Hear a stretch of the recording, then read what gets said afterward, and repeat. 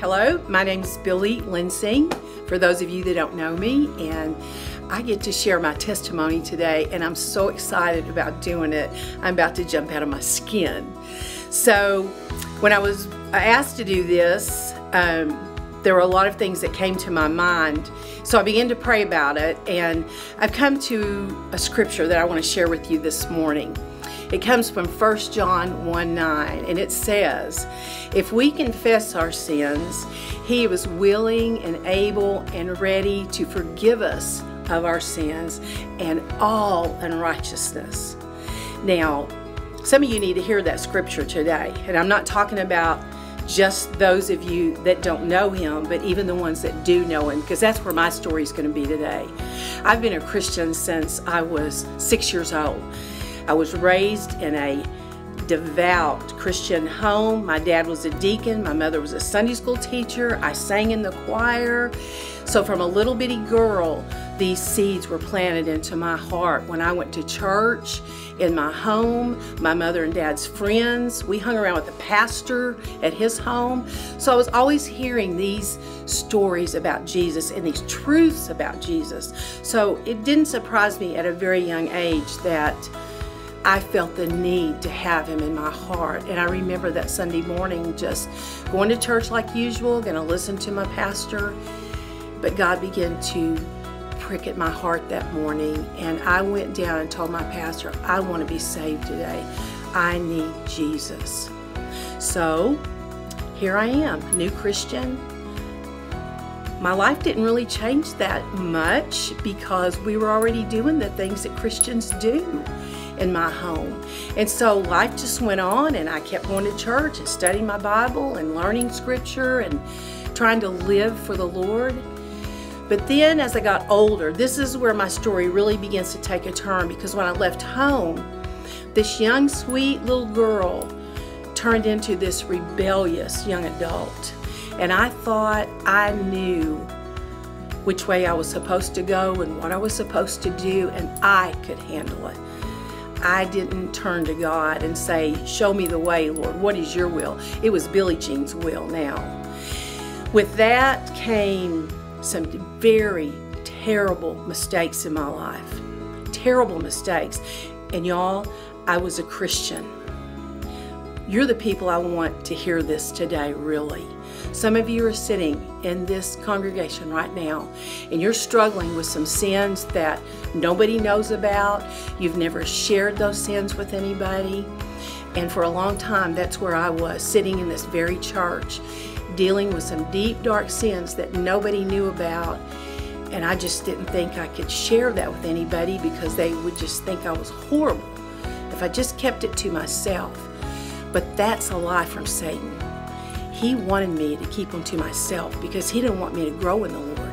If I kept believing that nobody would understand, it was really saying God really couldn't forgive me.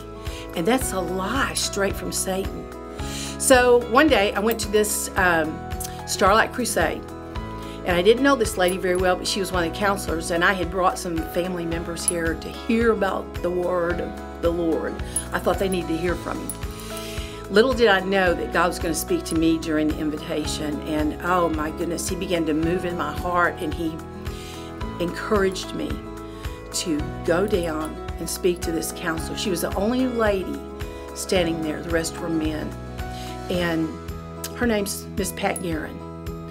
She began to counsel with me and ask me about things, and before I knew it, I was opening up my heart to her about those deep, dark secrets and sins that I just didn't think I could be forgiven for. And so she began to mentor me. Guess what? You know what? When I faced that sin and I confessed that sin and others, God began to clean me up again.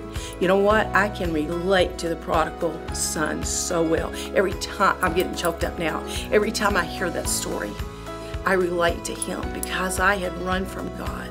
But when this sweet, precious lady who listened to the Lord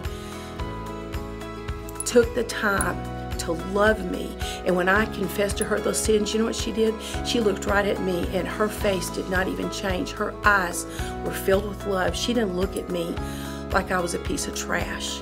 She looked at me completely with love. and it changed my life. From that moment on, that was in the 30s. Y'all, I just turned 67 last week. So that's been over 30 years ago that happened to me. And I've been growing and growing and growing, and he's been molding and molding and molding. One of the greatest things that I got back was my joy. I did not realize I had lost my joy because I quit really letting the Lord lead me. So y'all, I got my joy back. You look up in the choir, you see me singing. When we're singing, His blood washes us white as snow, I'm believing it. I believe the truth. Miss Pat told me to go to that scripture, 1 John 1:9, every time Satan attacked me. And for months and months, I would look at that scripture when he would attack me, and I just would read it. If we confess our sins, and I kept doing it. Do you know, I don't even remember when I didn't have to go to that scripture anymore, because that scripture got into my heart. And as a Christian, I believed him. I believe he can forgive us for anything. Some of you need to hear that this morning. He can and will change your life. Even as Christians, he wants us to grow. He doesn't want us to be slapped down and stomped on by Satan, because God is already victorious. I want you to know that when we sing about those chains being gone, I physically felt it when it happened to me, when I really could let go of the sin in my life and hand it back to the Lord and really truly believe him. That he loves me. He can use me. He wants me to know that. I'm his daughter. And I want you to know that this morning. My chains are gone. I'm set free. And you can be too. I love y'all.